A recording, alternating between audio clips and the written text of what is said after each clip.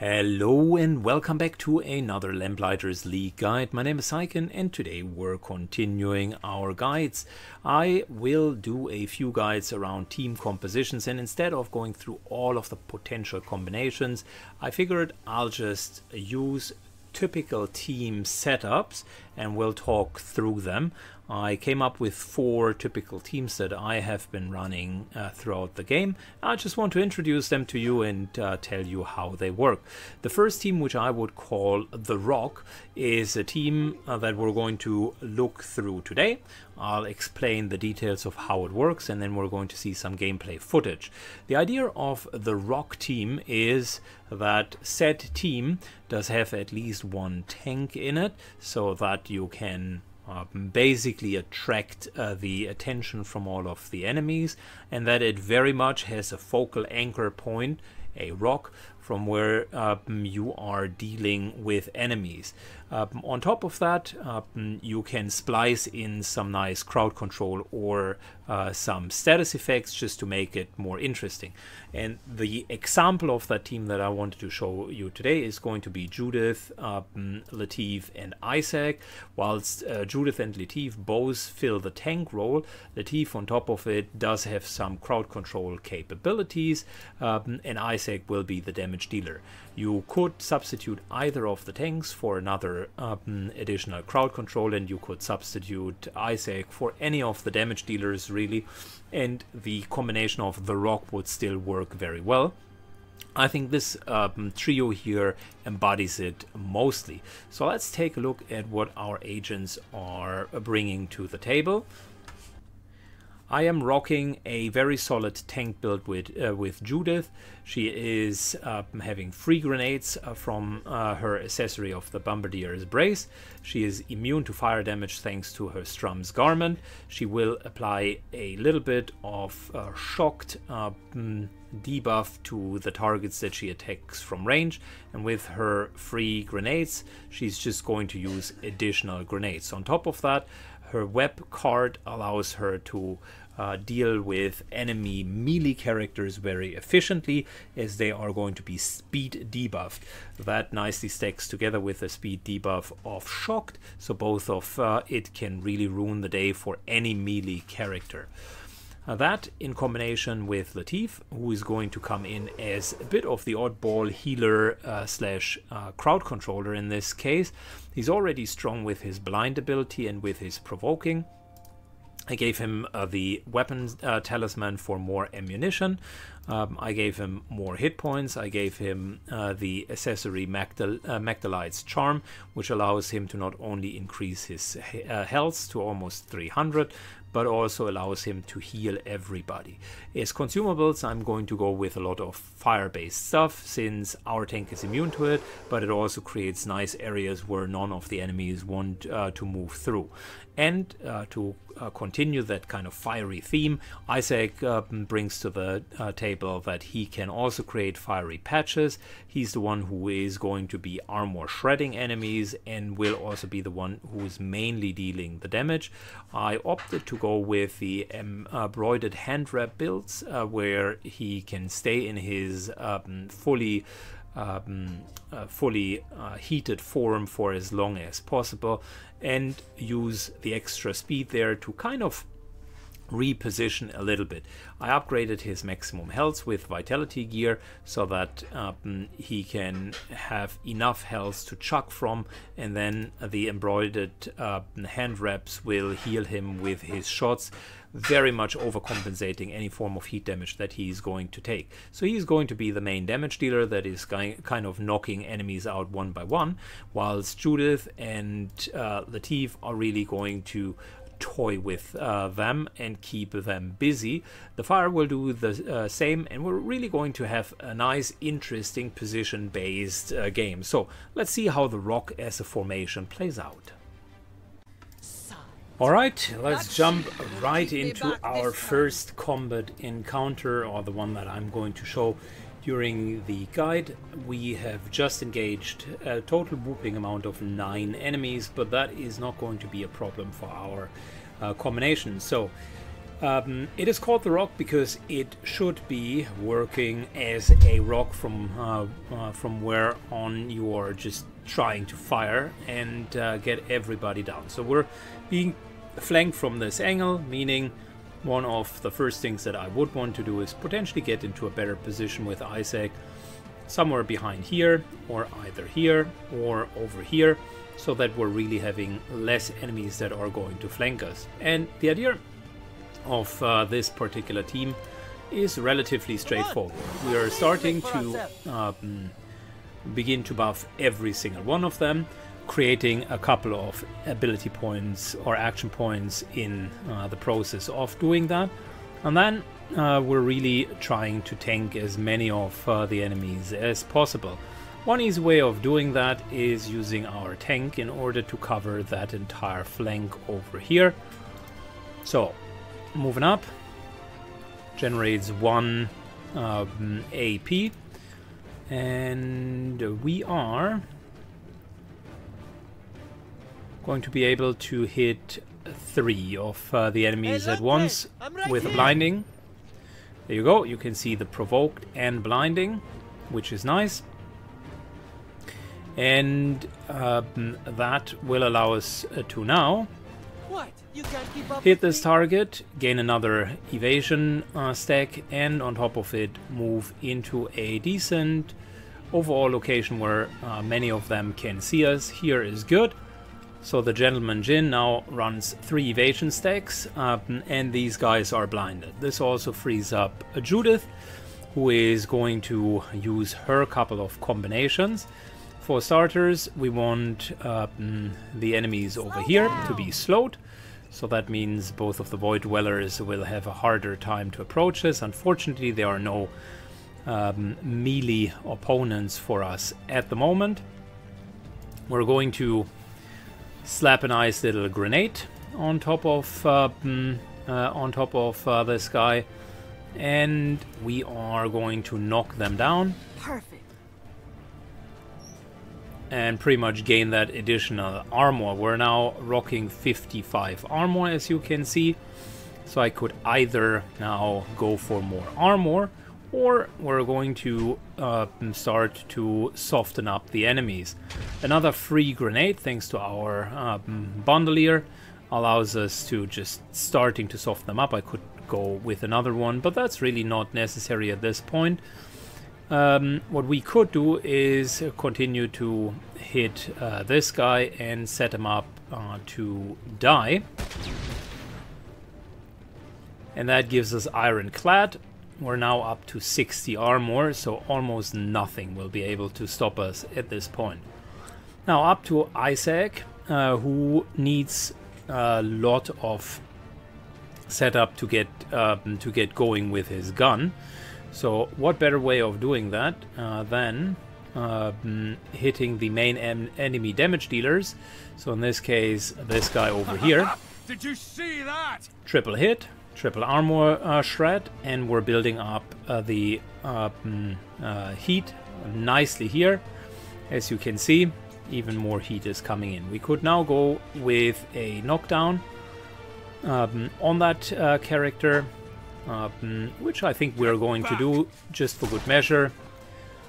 That takes them out, and we are having plus hit chance, plus heat. Lady Nicastro comes in. I didn't even spot her, so we're going to have a fight against a Scion, and you can see that our great Gentleman Jin very nicely can dodge her. Okay, now you've got my attention. At the same time, the Void Dwellers are trying to hit us. Not much is happening there. Enemies are using smoke and trying to stay in cover. You can see we're burning, but we're not taking any damage whatsoever. Reason for that is quite frankly that we're immune to burning. We're nonetheless going to cleanse, and that gets the poison off of her. The Gentleman Jin is doing that for free, and we do have Distract as our ability ready, so that's a quadruple hit into blinding. All of them are being provoked.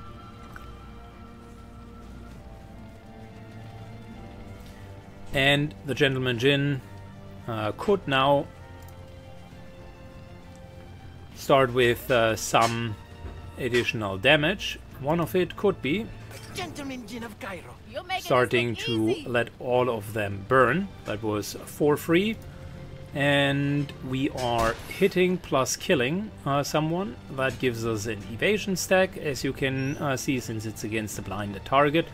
And the other 3 are going to run right into us. Isaac, on the other end, will need to deal with Lady Nicastro. She has 0% hit chance because she does have 2 evasion stacks, but since he attacks at this point 5 times, you can see that he evades the first 2. But then she's getting a lot of extra damage, and now we're at that point where our good friend here gets very scary. We're up to 5 AP, and we're now going to see how Isaac is going to tear Lady Nicastro to shreds. Full armor shredding, and his overheat is just being ignored because he basically just takes the damage like a boss. Continuing to hit her, you can see just how much health and hit chance he's getting. And we're continuing to just shred her down. 450 hit points, no problem. You can see even more healing.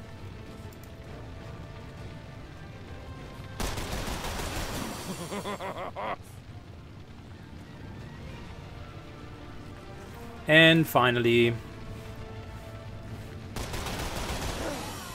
Next time. from 100 to 0 in just one go. I have to give her this. It's a good getaway. Fantastic. Good. We don't fear any of the flames, so we should have done that much earlier, by the way. Don't wander off now.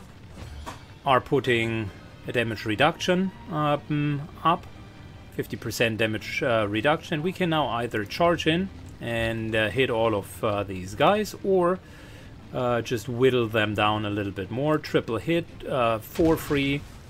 Sounds like a good idea.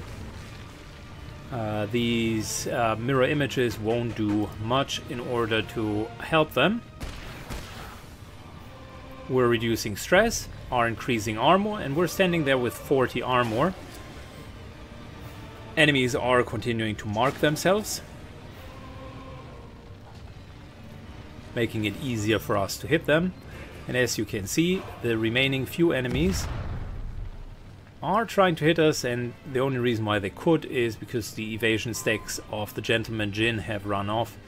That's not a problem. 90 damage, not much at the moment. So let's continue. We want to keep the Gentleman Jin in here, and we want to go a little bit further. So let's start with a free grenade. Let's continue by slamming them against the wall. Grenade explodes, we're getting extra armor, and we're at 70 armor. The burning doesn't mean jack for us, because we are just taking the damage like an absolute monster. And we're continuing to I'm not playing games. hit, shock this guy. A nice little side note that I could tell you is the following. A little trick that I learned is getting evasion here, plus moving over here for free. So, little side trick that I learned is that provoking will reveal the right character. Unfortunately, I can't show you because we're not ready with the distraction yet. But would I put distraction here, I would see which of these mirror images are actually the right image. Fortunately, I can't, so what we're going to do is not even using any of our ultimates or signature abilities, but we're taking out the enemies. We're seeing 3 stacks of evasion on our front line and 70 armor on the other side. So it's absolutely phenomenal just how much damage is being dealt. To make matters worse, you can see we do have even more burning. So all of this here is now hostile territory. And this guy has just failed with their little mirror image trick. Keeps things interesting, eh? You can see just how much stress reduction we do have, how much healing we do have. There isn't much that is happening to us, and that open positioning is not doing anything. The only downside that Judith is facing is a little bit of poison damage, but even that isn't really doing much. So we're going to reduce that and cleanse the poison damage. You can see everything is cleansed over here.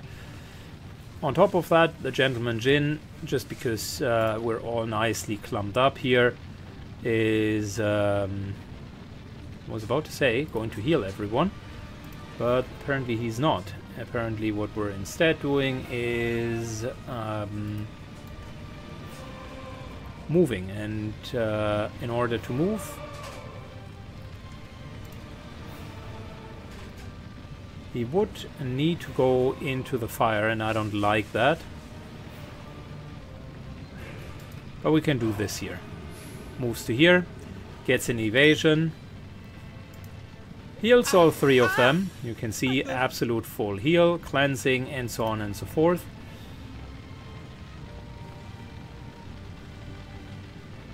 Luckily for them, they hide behind cover, but that won't save them forever.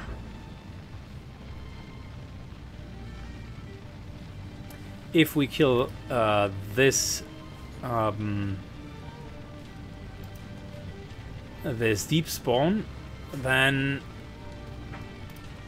we essentially would remove the void dwelling here. So I think what we're going to do is, Judith is moving up, and knowing farewell that there is someone standing behind. Let's shake things up. Double slam gives us enough armor to easily tank that. That will also mean we can now show the provoke trick. This one here is the correct one. Never saw it coming. Gaining additional evasion stacks, so the Gentleman Djinn is perfectly fine. And you can see just how much damage we're dealing against single targets. There we go. Completely removing that from the equation. Not so hard now, eh? Knockdown into 100% chance to hit.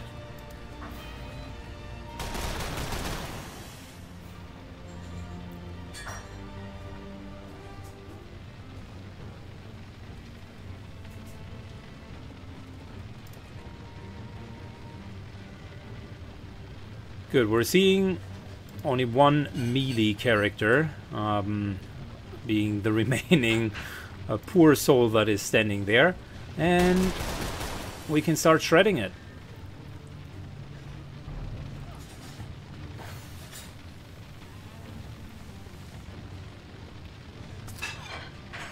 No damage whatsoever. I'm taking names. Crit for only 20. Not much that is happening. So, what you can see here is how to gain additional armor and a kill. So we're back to 70 armor. Where are you rushing off? Free reduction of their movement speed.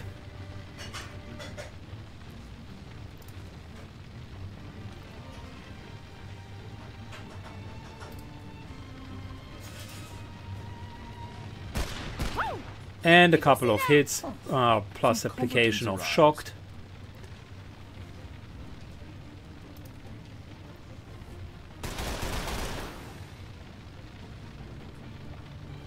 There we go, lots of hits.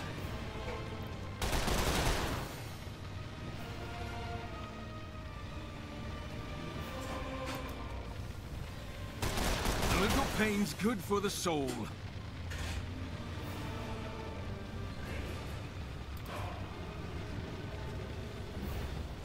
And finally, we're just going to cleanse ourselves outside of combat to not take too much damage. Could have on Isaac here, I could have used his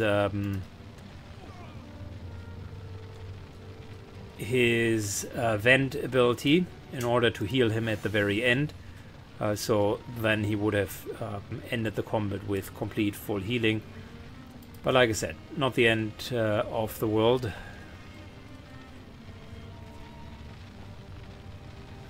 Good, and that's really it. That is the Rock formation, or the Rock team composition in a nutshell. It is very strong if you're having a tight spot. The whole fiery side gig makes it even more fun. And with a few consumables that we found, such as the frag grenades, you can see easy to refill what we have lost. And we're ready for the next encounter. So, thanks for watching. I hope you enjoyed that team composition. If you did, leave a comment down below and let me know what you like about it and what could be tweaked and improved. And as always, see you in the next guide. Bye bye.